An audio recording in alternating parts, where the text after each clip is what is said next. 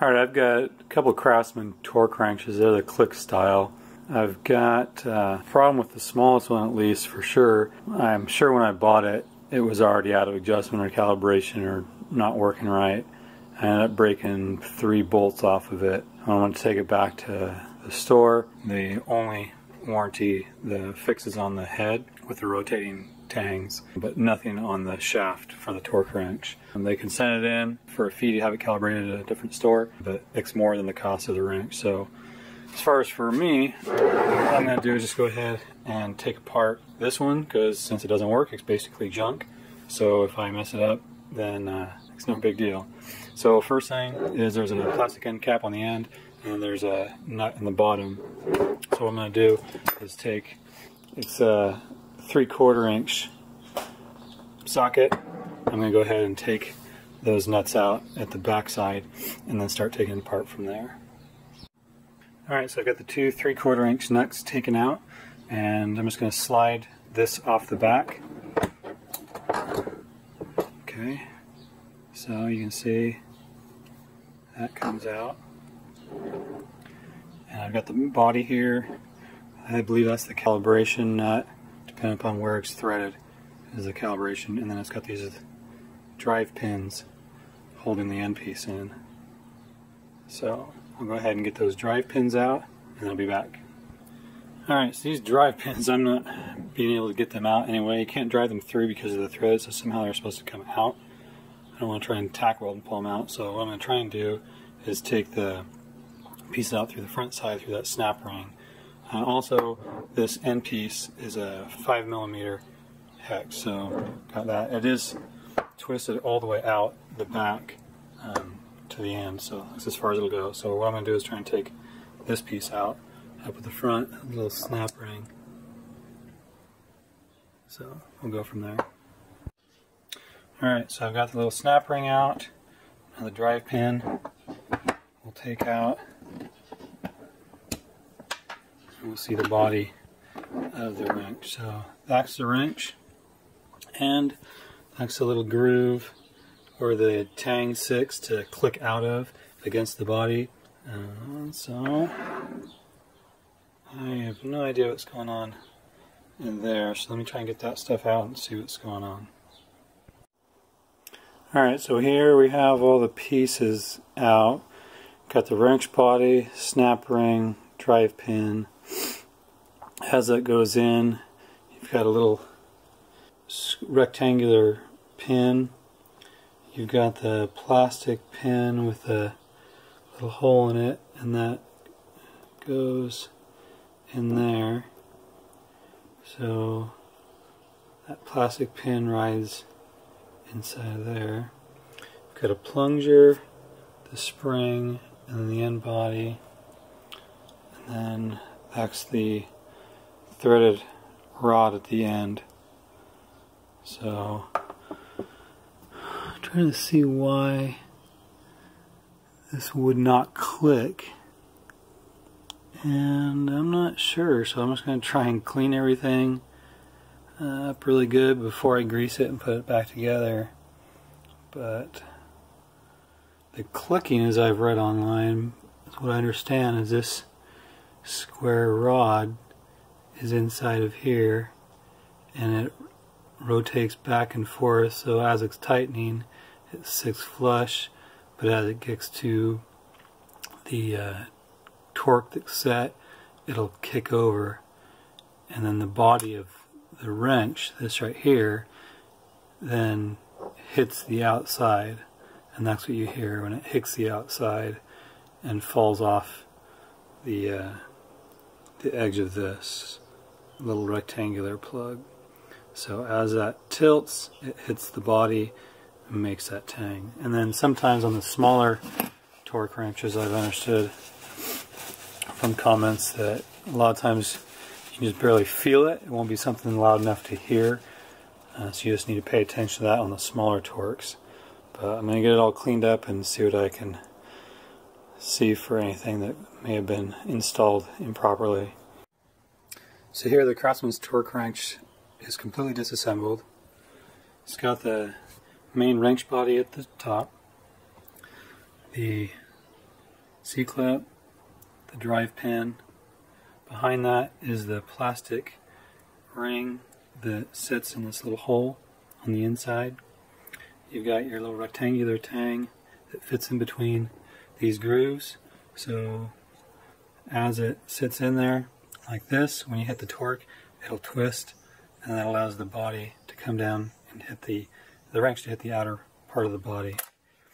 And then you just got a washer that separates the spring. Again, another washer that goes against the bottom of the body here, and this is a calibration that threads in and out for the adjustment. I believe this is going to be the calibration nut. So then the retaining nuts that hold the handle on. So when I took it apart, I didn't see anything damaged or broken. I have read that a lot of times the clip will be broken on the inside, and I'm guessing that refers to this. And there was no extra pieces inside, so I didn't see it broken at all. Something may have just somehow, I'm not sure, so it may have just got set in the wrong position when it got assembled. So let's see if I can get it reassembled and give it a try. I'm going to do a second video on how to check the calibration using a vise and some weight. So let me go ahead and get this greased up and put back together and see if it works again. I know it's not put together yet, but one thing as I was starting to put it back together, I remembered from reading a lot. It always says on a click wrench to take the load off and turn it back to 0. So you want to get it set back to the lowest setting. On some of the larger ones, it says stop. Other ones, it'll just say 0. So you want to screw that all the way down. The reason being is when it's screwed on, it's actually pushing that rod in against the spring, and it's compressing this spring. So with the spring at rest, it's a certain length. But if we continually have that handle cranked down, it'll shorten that spring and it'll put a preload on it. So that spring will stay stored in the toolbox or wherever with that spring compressed, preloaded, and over time that spring can weaken and reset its overall length to a shorter length, and so your calibration would be off. So that's what I've read and how I understand it. The spring needs to be, or the handle needs to be turned down to 0, so the spring can be all the way at rest and not compressed to reduce its strength in life. Alright, the one thing I'll say about reinstalling this is it looks to me like, because it's a rectangle, not a square, it looks to me like it goes with the longest face perpendicular to the other tang. So that's what it looks like to me, so that's how I'm going to reinstall it. Alright, so it's mostly reassembled. All the internals are back in. I just need to put the handle back on and do the 3/4 inch nuts. The thing that I found as I was putting it back together, there's some engravings. So see if you can read it. So this is inch pounds, if you can read that. On the other side, it is Newton meters. So when I bought the wrench, before I took it apart, the Newton meters was on the top, which means not where the socket attaches, but Newton meters would have been on the top, so it would have been oriented like this, with Newton meters right on the top. Well, I don't use Newton meters. As far as most of the references that I have, they're written in inch pounds, and so I wanted to be able to more easily read the inch pounds on the top. So when I put it back together, I actually, because it's just a rod with the drive pin, I just reinstalled it 180 degrees. So now the top of the wrench opposite the socket end now reads inch pounds. Well, as I was putting it together, remember there was the plastic clip that went in, the little plastic C-clip, and that's what you can see right there on the inside, so make sure you get that in. I realized that a lot of torque wrenches, when I was reading online, only torque in the tightened direction. So if you have left-hand threads, most torque wrenches aren't going to work. You're going to have to use a beam style torque wrench or spend more money on one that will torque in both directions. And so I was realizing that this plastic little C-clip, because where the little rectangular pin is, it's right below it, right down here. So that little plastic C-clip in actuality would prevent the rod of the wrench head from going in one direction. So if the plastic clip is on this side, you can see it's 90 degrees to the top. That means that the wrench cannot go this way. It cannot go to the left, which means if the pin there reaches the torque and the head wants to click one direction, it can only click down this direction, which means in the tightening. And so if this was upside down, then it would only click in the left-hand thread orientation. So I already put it on my vise and checked it, and sure enough, it clicks just fine now. So as I understand, for the way that this is assembled, when I bought it from the Craftsman store, this whole sleeve was rotated 180 degrees, preventing it from clicking in the right orientation. So quality control was pretty poor at the factory for this. I'm going to go ahead, put the handle and the 3/4 inch nuts on. Alright, as I'm putting this back together, what I want to do is I want to make sure that 0 mark right here is lined up with this horizontal line right here.